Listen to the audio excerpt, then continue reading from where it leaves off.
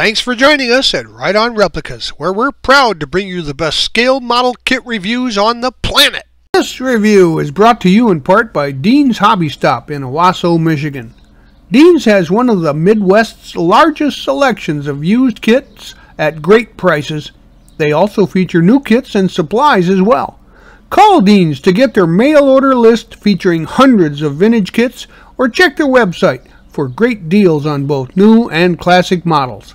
This review covers the Pontiac GTO Super Stocker. It's a 125 scale kit from MPC number 939. Now the Super Stocker here is a skill level 2 kit, originally issued around 74 and reissued in 2005 by Model King. This latest issue in 2021 has got a lot of the generic parts that came in the kits originally, and a lot less detail than some of the more modern kits would have, but still a nice nostalgic model. It contains 109 parts molded in white, clear, and chrome, and the tires are nicely detailed. They're hollow with pad printed lettering on the sidewalls. Now the instructions also seem to state that it can be snapped together, but this is not a snap kit. You'll need glue. And when completed, the model is about 8 inches long, 3 1/4 inches wide, and 2 inches high. Oh, hey, I hear Newt back there tapping on the glass. He's our program director, and I guess he's got a question about this one. What's your question, Newt? That car looks too nice to be raced on a dirt track. You're right, Newt. This is a really nice looking car, but you got to understand this is a Super Stocker. It's not like the cars that you normally see in the early races on your dirt track. This one's got sponsors, and quite often was submitted by dealerships who would supply the cars to race crews, and so that they could get their name out there for advertising purposes. What is the tiny orange bumper in the front good for? Good question, Newt. That's actually a little Nerf bar there to give a little added protection to like fragmented fenders that might find their way and poke into the radiator. Because if you get a leak in your radiator on a circle track, you're out of the race. Here are the contents of the kit.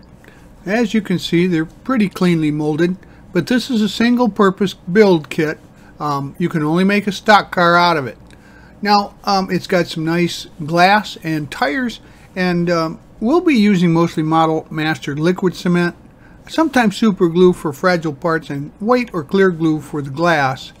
And also we'll be using the decals that come with the kit. They're very colorful. They've got a lot of options here as far as numbering and special decals and sponsors go. But you'll need to use some setting solution on the large stripes and large parts to get them to conform to the body. Construction starts with the wheels, so I painted the outside wheels white with some hubs for the front red, as well as the steel coloring on the wheel nuts, and the internal backing hubs are red, and of course the backside, the wheel backside hubs and rims are kind of a steel color. Now remember that you have to scrape paint or chrome plating from any surface that you want to glue together, and the construction of the wheel starts by putting the wheel halves together. So assemble those first with the inserts captured in between, and once they're dry, the tires can simply be slipped over the wheels. Now we can prep the body for paint, and there's only really two pronounced parting lines that stand out. They're up here on the top of the roof, or the a pillar there. So go ahead and scrape and sand those smooth to your liking, and get this ready for primer. After you've primed it, go over it again and remove any imperfections and a light sand, and then let that dry thoroughly. Then you can paint your body. I used a product called One Shot Enamel and an airbrush, and I used a Primrose, that's number 11130, with a little bit of bright red in it, 104, to give it a bit of orange bite to it. Now it was pretty much a 70 Pontiac color.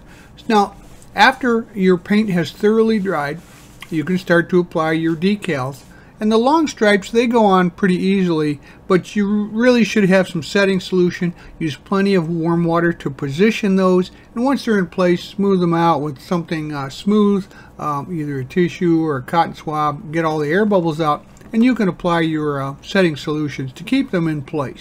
Once those decals are dry and you can handle the vehicle, you can add the highlights like the chrome accent by either using a Sharpie or a chrome pen or even some of the bare metal foil.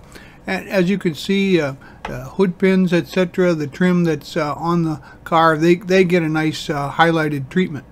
And now we'll have you get these parts out from the kit: the windows, the Nerf bar, bumper, and the rear valance there. The rear valance is painted the same as the body color. And a bumper sticker called the license plate's been added back there. Now we're going to install the glass there with some white glue. You can see it's got some holes in it the way they used to mount them. And scrape the paint off so that the glue adheres. And use some clear glue there to put the windows into place. Now use some regular glue to attach the valance in place in the back along with the bumper. Make sure you scrape paint or chrome. And then also add that Nerf bar into the front end. Next we'll begin chassis assembly, and also note the battery there has been painted black with some highlighted steel for the posts and caps, etc. Now the internal sections of the frame are painted aluminum, and the frame portions itself were painted with the dark red. Now we can assemble the chassis components here. Now the chassis parts were built for different model kits, so use the forward hole to build the longer version wheelbase for this kit. Get out the parts to build the engine that you see here, and I used some Pontiac blue on the block, the oil pan heads, and the water pump. Now the intake manifold, distributor base, alternator, and the air top cleaner and transmission are painted aluminum color. The fan and the pulleys are black, as well as the starter, and then the fan belt is a flat black. The air cleaner elements and headers are flat white. The carburetor is a gold tone, and the oil filter was painted orange. The bell housing is red. So after those are dry, we can start to assemble the engine. You see here, and if you've got any questions about sequencing, the instructions are at the back of the review. Now get the parts out that you see here for the front suspension. The cross member is painted red, and the tie rod, spindles, and springs are steel color. The steering can be posed, so no glue should be used on the spindles and tie rod if you want to do that. So go ahead and install those pieces. Make sure you scrape the tiny little amount of paint from the gluing portions, and then this is how it's going to look when you're finished. Shows you all of the arrangements and construction. And now get out the pieces for the rear suspension, and we're going to assemble the differential and the cover there. Also note that we've painted the shocks yellow, and that the coil springs are steel. This kit also comes with some leaf springs, but that's for a different model, so we won't be using those. So go ahead and assemble the rear end into position. And so here's a photo of a close-up of the rear end so that you can see how the parts are positioned. And now we'll add these pieces, the lower rear end locating bars and the rear part of the drive shaft. You can see drive shafts painted as steel, and the locating bars a medium metallic black. So you can see here the locating bars and the rear portion of the drive shaft is in place. You'll see here the upper locating bar top, and also there's a panhard bar. Now the two red parts are part of the roll cage, and those are parts 55 and 56. There are two different lengths for the different wheelbases for this build, so use the longer of the two. You see here the upper and lower locating bars in place, along with the battery. You see that's in place, and the small roll cage parts are located into position 2.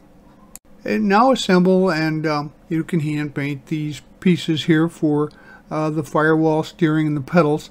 And the upper view of the front suspension here is seen, along with then the completed firewall assembly.